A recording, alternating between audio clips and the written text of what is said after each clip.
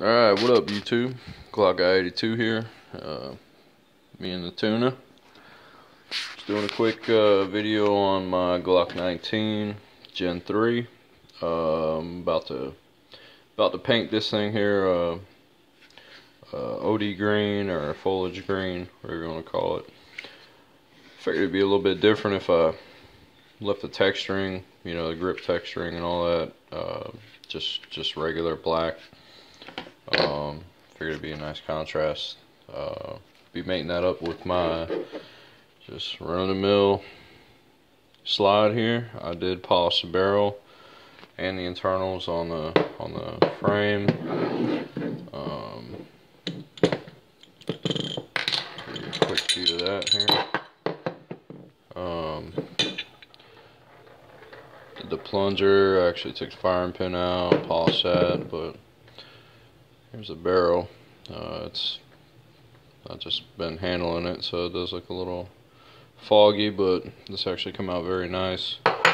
Use this Mother's Mag and aluminum polish. There's quite a few videos out there on it. It's very good stuff. Worked very well. But at any rate, you know, I thought about Cerakoting it or Duracoating it, but you know, you have to. There's a lot of steps into it. I did scuff this up with some. The tape just came off. I'll fix that. You got, you know,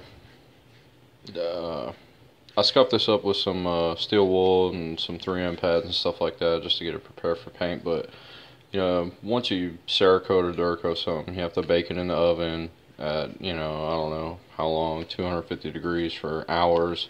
And I always hear about people having problems with their mag seating and dropping free and stuff like that. So, you know, this is, you know, it's a carry weapon, so I'm gonna use it. I'm not worried about it. It's not hanging on a wall anywhere or anything like that. So I figure I'm gonna go ahead and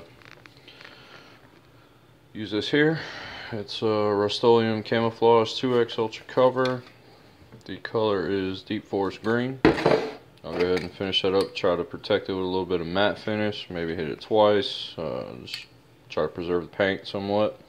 I was looking for the Krylon Fusion and the OD green, whatever you want to call it, but I couldn't find it, so I guess this is the next best deal. But yeah, the whole Cerakote thing, a lot of people are, you know, set on it or not. It's their thing, cool. If not, you know, cool too. But yeah, I'll have to retape that. I just kind of half-ass taped this up so I wouldn't get no paint down in there. But at any rate, you know, it's gonna be used. It's gonna wear. I expect it to wear. You know, it's not a wall piece. It's something I carry every day. So I'll go ahead and shoot this in the morning, and I'll do a follow-up video, and y'all see how it turns out. Alright, thanks for watching.